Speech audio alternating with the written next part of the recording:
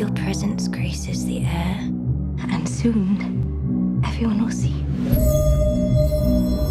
Hi, are you Maud? Yes, hi. It takes nothing special to mop up after the dying. You're prettier than the last one. But to save a soul, that's quite something. Bless Amanda's body, and bless her mind, which is shrouded in darkness. When you pray, do you get a response? Oh, it's like he's physically in me. It's how he guides me. My little savior.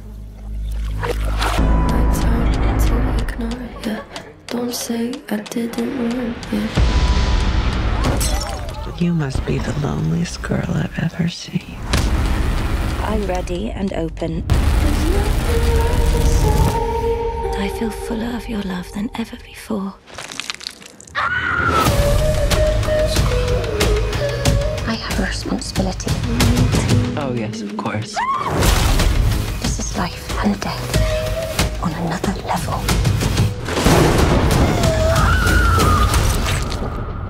What if I'm getting it all wrong?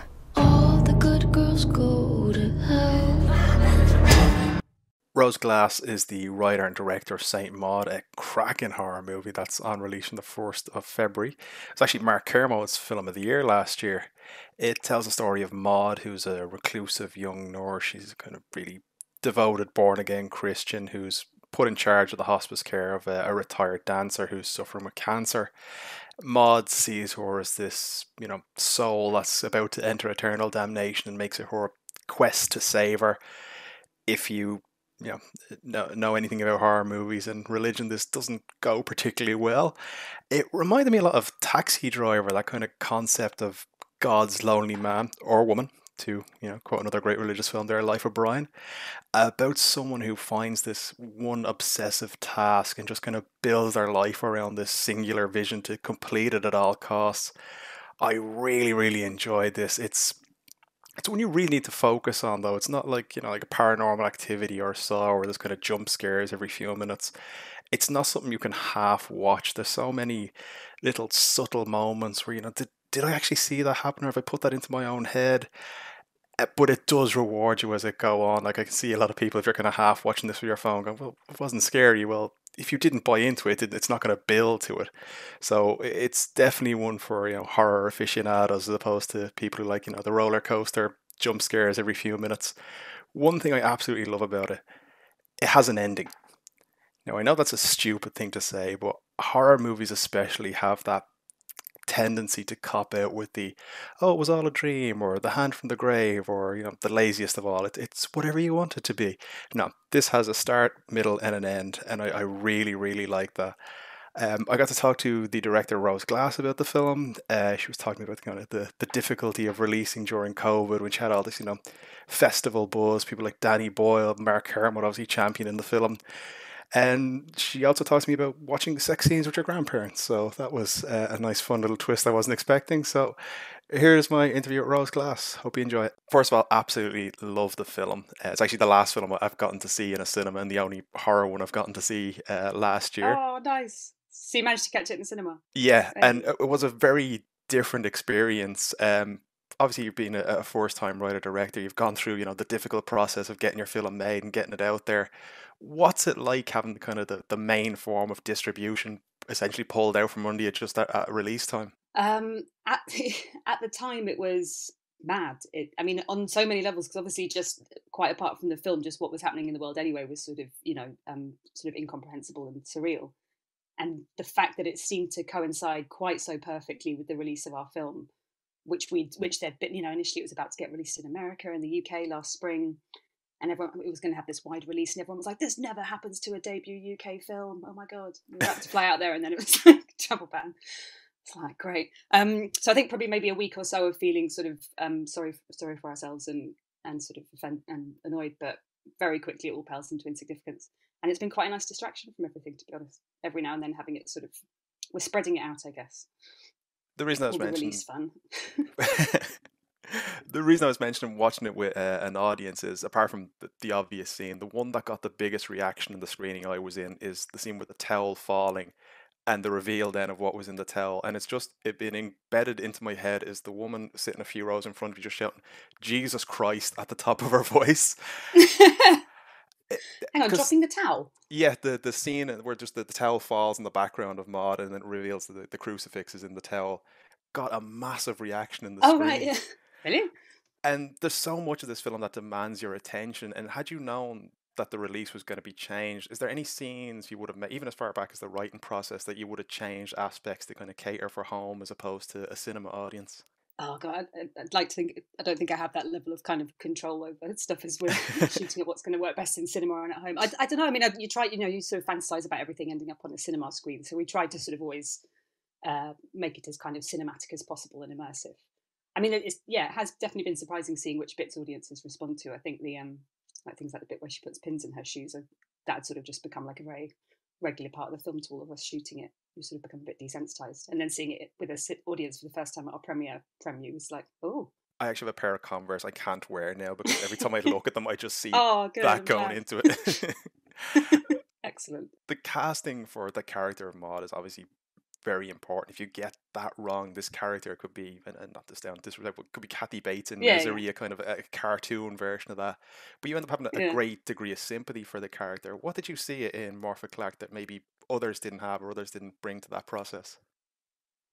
I mean, I do love Kathy Bates in Misery. I have to say that, but I guess the film's not from her perspective. But more of it, I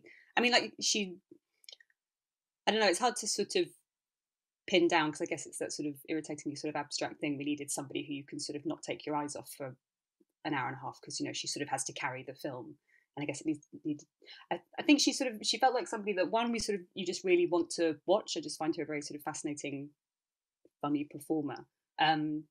But the character goes to a lot of quite strange places and does some really morally reprehensible and awful things. But we sort of wanted the audience to kind of still primarily be sort of rooting for her and with her the whole way and sort of find her sympathetic. So it's quite a lot to anyway, somehow we thought more of it encapsulated all that. And she's just got this quite strange, haunting, otherworldly quality, but then we'll turn around and just be really dry and funny and we're not expecting it. I don't know, she's brilliant. And of course now she's been cast in the Lord of the Rings TV show, and you've given her the I know. The boost with that with speaking Welsh, which is what Elfish is based on. I know, and she looks great in a robe.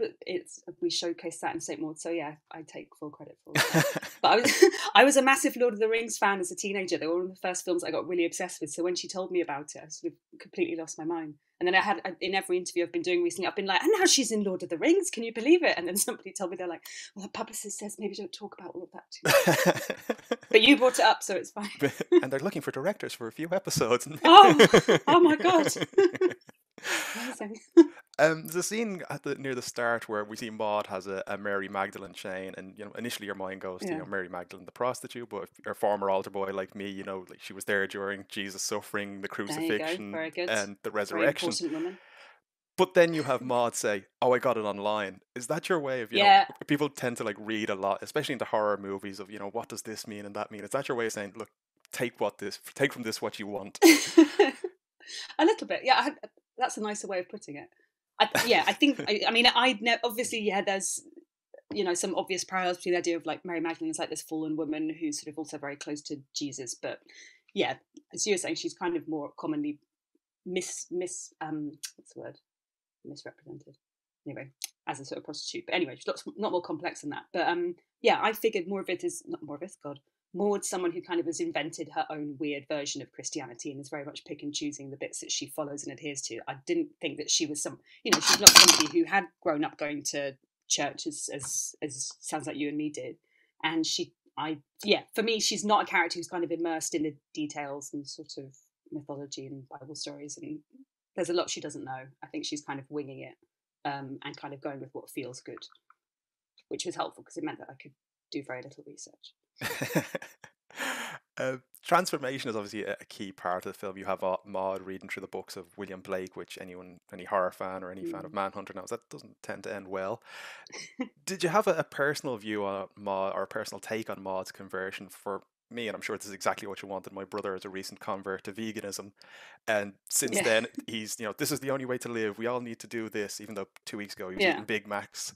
I was wondering, is there anything you were inspired by in particular, or anything from your own life that you were drawn upon for that aspect of Maud's character?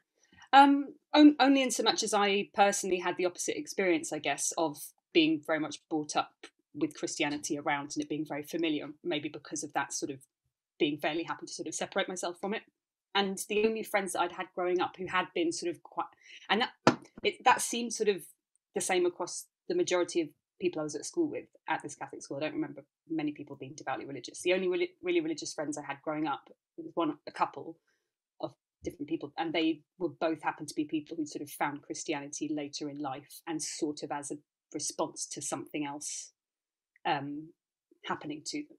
So, and that made sense to me, that something that you sort of discover for yourself when you're a bit older, maybe you'd cling to that bit more, or it feels like it's maybe more yours and more individual. So I don't know. I mean, obviously, in this particular case, in this film, it's also all wrapped up in the fact that she seems to be kind of suffering from some kind of delusions as well. So it's not sort of just a regular case of her discovering faith, I guess. But yeah, that seemed like more interesting territory to me than, like, I think in some early drafts I had all these sort of cheesy flashbacks of her going to some weird Catholic school with nuns everywhere. But I'd done that, and actually all the nuns had been very unterrifying and lovely. So it seemed better to felt a bit of an obligation to them. Yeah. Finally, your previous short, Room 55, dealt with a TV chef. She finds herself next to some kinky goings on, so we say. The film has a rope coordinator, just to give you an example of that. Saint Maud has a few risque scenes itself. Is it true your granny has watched both of these with you? Yeah, she has. Yeah. What's that like? Well, I mean, luckily I think I was a few seats away from her each time, and luckily, the nice thing about being in a cinema, obviously you don't have to talk whilst it's happening, so I think she'd just talk about other bits afterwards. So I think she came up to me after this. I think I brought her along to the London Film Festival screening, and she sort of came out and was like, "Where on earth did that come from?" My granddad actually came to see the Room 55, that short film, as well. And yeah, there's a scene towards the end where the main character gets tied up in Japanese rope bondage. And my granddad came out and he was kind of like, "Oh, I love the bit with the ropes. Wonderful. Great." It's all very classily done. So yeah. So you didn't lick it off a They're stone, as they say. Yeah. Thanks so much, Ron. I really appreciate talking today. I absolutely love the film. Nice to Thanks talk a to lot. you. Have a Thanks good day. so much.